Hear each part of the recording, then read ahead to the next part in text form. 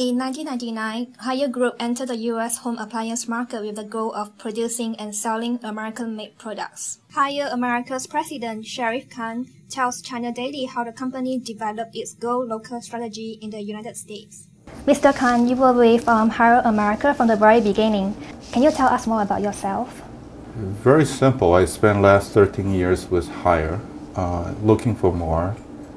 I've been in United States of America since 1978. So you can count the number of U.S. presidents that I elected, or I helped elected. One of the things that I do is to help our company to get to where it's aimed to be. Haier aimed to be a global company, and our global, by definition, particularly the entry approach, is being local. When Ariel came to America, the first thing it did was to build a factory in Canton, South Carolina. How has this industrial park been instrumental to Ariel's success in the U.S.? Very much so. The company started in March of 1999, and the industrial park started in April 1999. So both decisions were made previous to that. So the master behind this, I can only attribute to Haier Group. Haier Group had the foresight.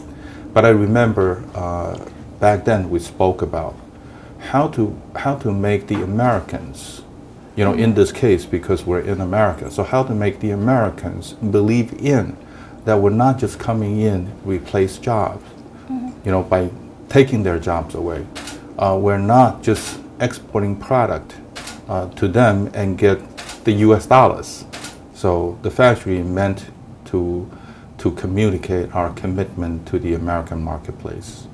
Ariel has been named the world's #1 appliance brand by Euromonitor International for the last 3 years. So what's the secret behind this success? I don't know if it's secret. I don't know of secret formula. However, Haier is a company that's very conscious of creating win-win in the marketplace.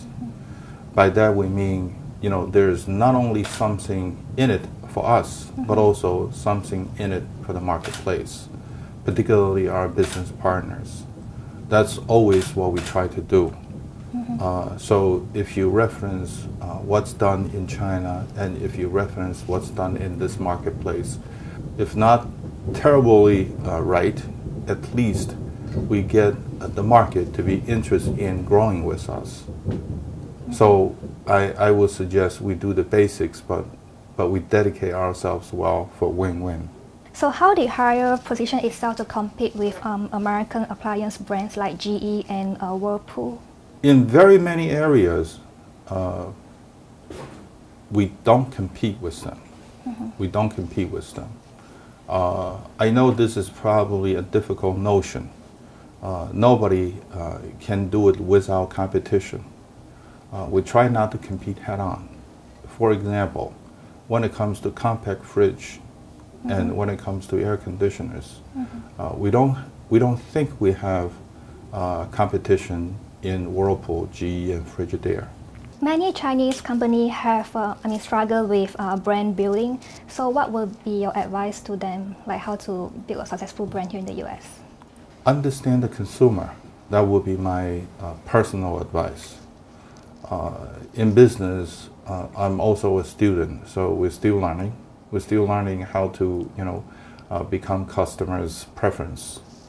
Any Chinese company coming to America, I think the first thing they need to know in terms of building the brand is understanding the consumer. What are your future plans? Does Haier America plan to build another plant here in America, or do you want to set up another design center? Well, our aspiration is to be the #1. Like you earlier may mention about Euromonitor rank us as world's #1. That's in the world. So thanks to China in itself is a very big market. In the Americas, we're still behind Whirlpool, GE, and Frigidaire. So our goal is to overtake them. And so do you foresee Haier America to become a household name here in the U.S.? I'm surprised it won't. I think it would. if Americans can learn the name of Google, I think it's not too difficult for HAIER